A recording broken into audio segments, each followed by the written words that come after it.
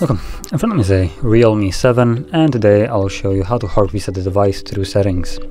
Now to get started, let's open up settings. From there, scroll to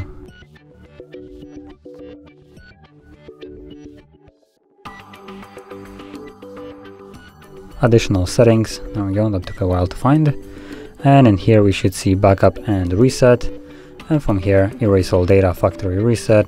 Erase all data, again erase all data, and it will give you a message that this will basically remove everything from your phone. So if there's anything that you would like to keep, you might want to back it up beforehand, otherwise you'll lose it permanently.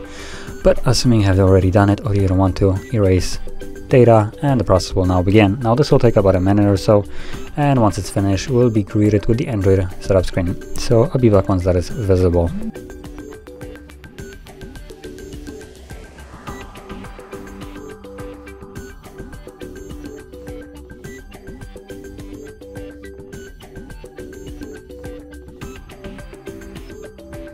And as you can see, now the process is finished and you can set up your device as however you like.